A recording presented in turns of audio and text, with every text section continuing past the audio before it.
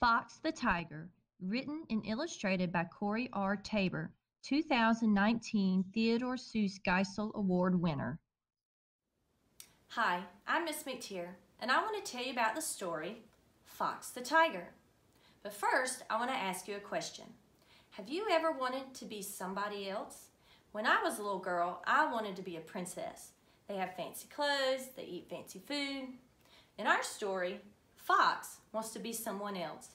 Who do you think that might be? Let's take a look. Fox wants to be like a tiger. Now, why would Fox want to be like a tiger? Fox thinks that tigers are big.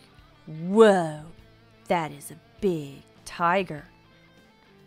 Fox thinks that tigers are fast.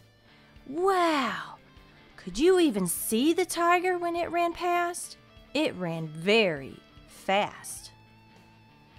Fox thinks that tigers are sneaky. Can you see the tiger?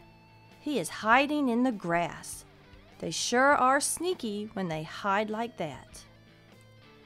Fox thinks that tigers are the best. He thinks there are many awesome things about tigers. This gives Fox an idea. Fox becomes a tiger. What do you think he will do next? He goes out and acts like a tiger. Soon, Fox's friends, Turtle and Rabbit, join in on the fun. The three friends play together, pretending to be someone different. Will Fox and his friends be someone else forever? Does Fox really need to be a tiger? He learns a special lesson at the end of the story. Read Fox the Tiger to find out.